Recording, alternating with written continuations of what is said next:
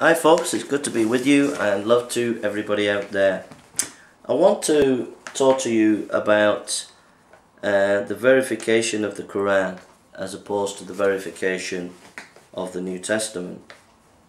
And one of the things that Muslims will say is that, the Bible is not the Word of God because it doesn't attest to it. The Gospels don't attest or say that they are the Word of God. So how can they be the Word of God?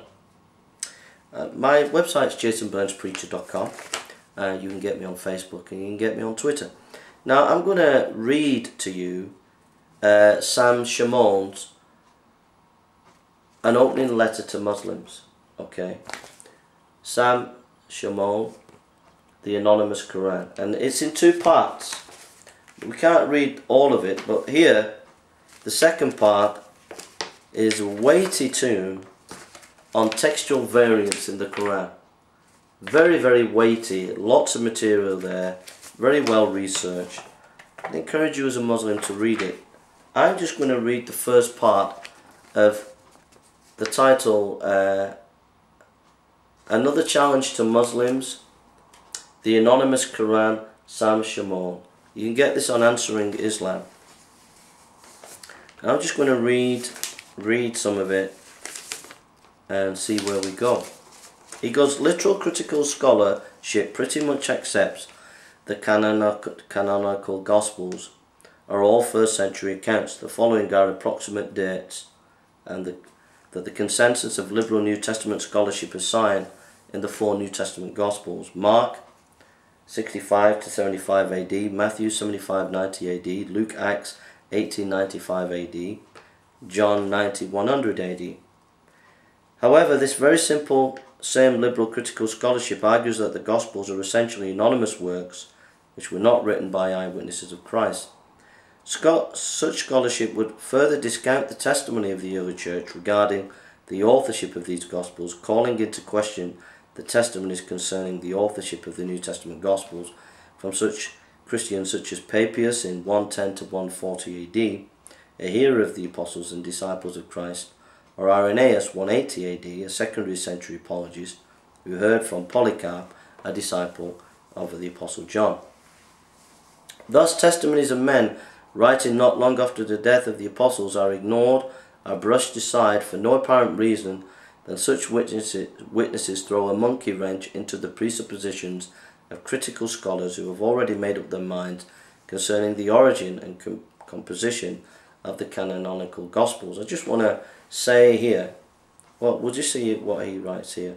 Yet what makes this rather unfortunate is that Muslim polemicists have jumped on the liberal bandwagon in order to discredit the witness of the New Testament. We say it is unfortunate because these dawn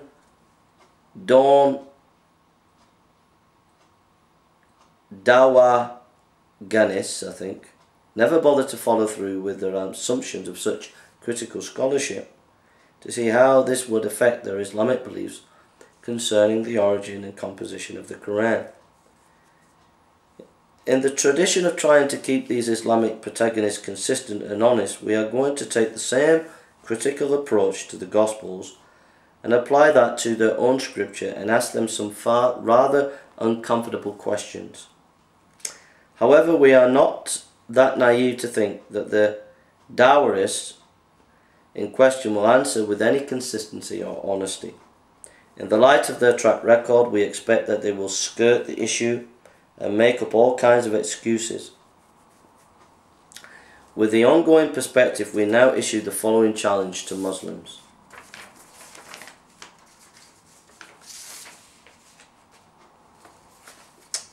Just before we read the challenge, I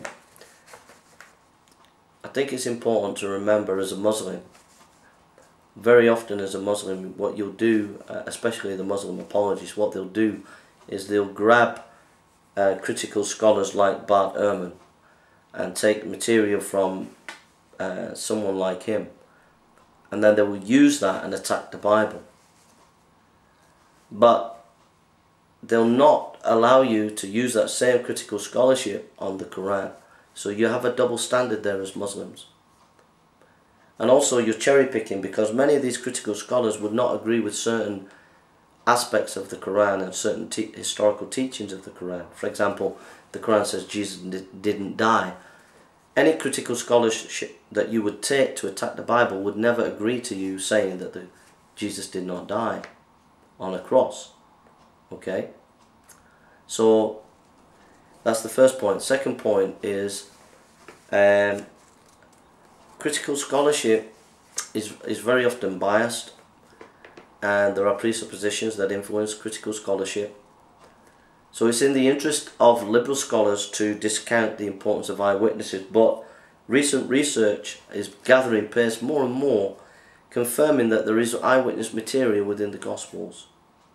Alright, Richard Balcom is one example, Burridge is another example, but there are many other scholars that are beginning to see the importance of those arguments. So let's get the challenge now.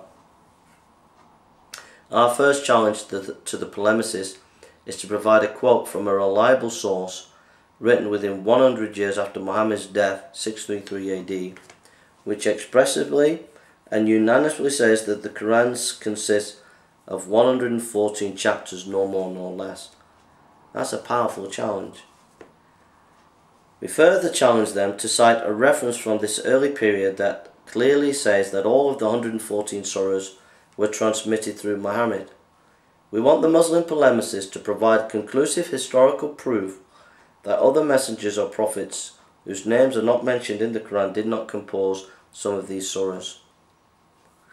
The name Muhammad appears only 4 times in the Quran, and Muhammad is no more than an apostle. The apostles have already passed away before him. If when he dies or is killed, when you turn back upon your heels, and whoever turns back upon his heels, he will by no means do harm to Allah in the least, and Allah will reward the grateful. Surah 3:144. Muhammad is not the father of any of your men, but he is the apostle of Allah and the last of the prophets, and Allah is cognizant of all things. Surah 33:40. And as for those who believe and do good and believe in what has been revealed to Muhammad, and it is the very truth for their Lord, he will remove the evil from them and improve their condition. Surah 47:2. Muhammad is the apostle of Allah, and those with him are firm of heart, and the unbelievers compassionate among themselves. You will see them bow down, prostrating themselves, seeking grace from Allah, pleasure. Their marks are in their faces because of the effect of prostration. That is their description in the Torah and their description in the Injil. Like a seed produced that puts forth its sprout, then strengthens it, so it becomes stout and stands firmly on its stem, delighting the sowers that he may enrage the unbelievers. On account of them, Allah has promised those among them who believe and do good forgiveness and a great reward. Surah 48:29. So, Simone says, thus one can argue that these particular surahs were transmitted through a man named Muhammad. However, this cannot be said of the entire Quran, since there are only chapters that mention... Thus one can argue that these particular surahs were transmitted through a man named Muhammad. However, this cannot be said of the entire Quran, since these are the only chapters that mention his name. So the burden of proof is on the Muslim to provide early reliable testimony that the entire Quran that they currently possess was passed on by Muhammad himself.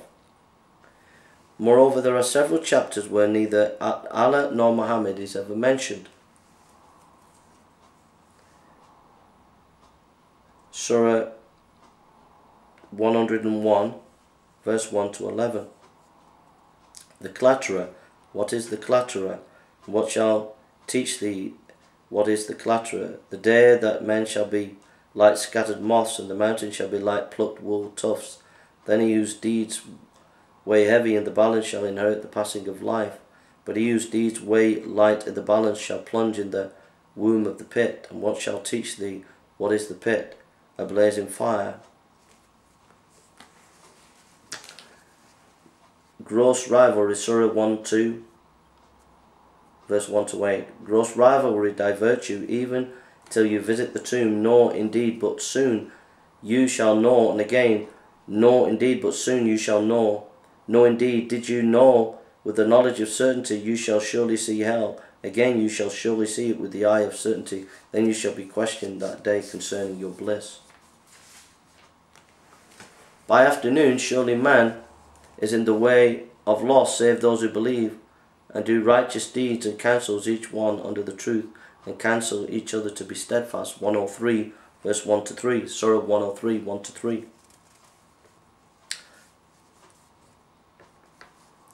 Hast thou seen him who cries like a doom? That is, he who repulses the orphan and urges not the feeding of the needy. So woe to those that pray and are heedless of their prayers, to those who make display and refuse charity.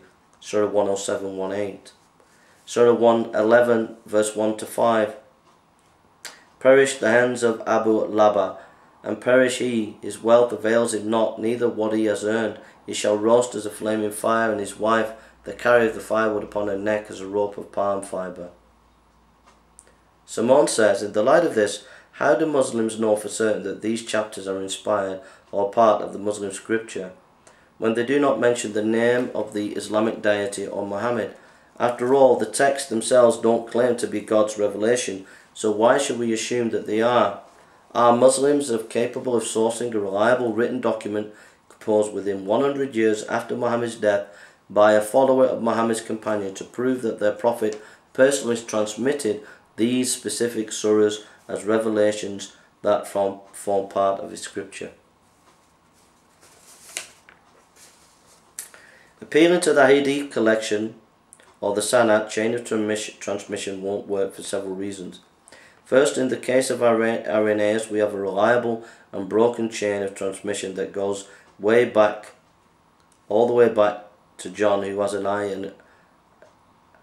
and witness of Christ. Yet Muslims still discount this testimony, which means that the chains of transmission really do not hold any weight for them, unless of course it serves the purpose of defending Islam. So then why should we accept their chain of transmitters, especially when these chains were only compiled centuries after the death of Muhammad? This leads us to the second problem. The hadiths that Muslims often appeal to were written over 200 years after the reported death of Muhammad. Collection during the 3rd century, the hadith was collected and categorized in the later part of the 3rd century of the Hijrah, resulting in 6 canonical collections: Al-Shaya al-Sitta, Sahih Bukhari 256 AH,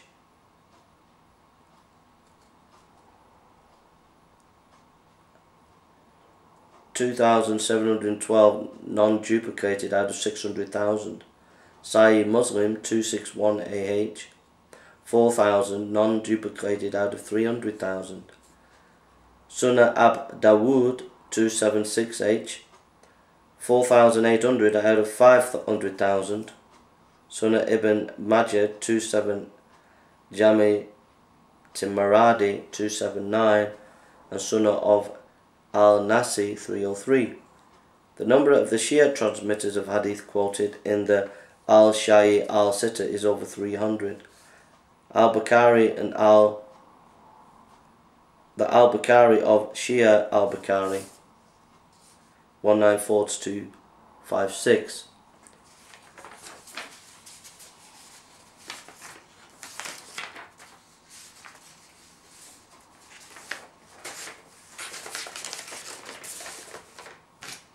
Sorry about this.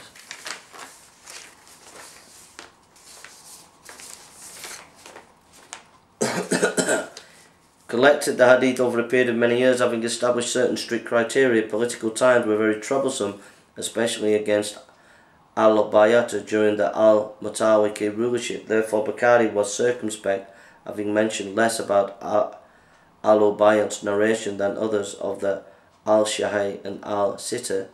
Of the 2,210 hadiths claimed to have been narrated from Aisha, Bukhari and Muslim accepted only 174 as genuine according to the criteria. Muslim of Sal Muslim 204, he said he was a student of al-Bukhari and 8 years younger.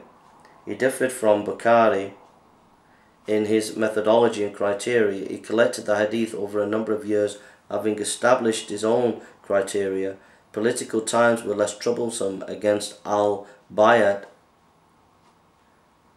after al-Mutawi was killed by his own son. Therefore, Muslim narrated a large number of hadiths about al-Bayat. Al-Nasadi of Sa al-Nasir 215 to 303 H, good hadith collection, more credible. He wrote al-Kashi's book about the eminence of Ali and al-Bayat and the hadiths about him. So basically what Sam Simone is saying is that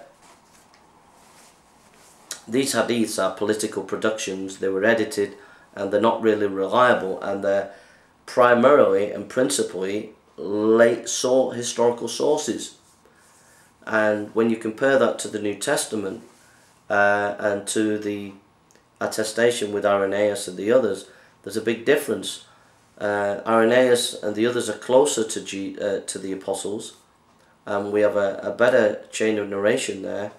But also, there's no political shenanigans going on of editing and taking material out and leaving material, which these later hadiths writers have done. So again, you know, as Muslims, you can't compare Christianity to Islam here. Alright, you need to really think this through. Let's read a verse.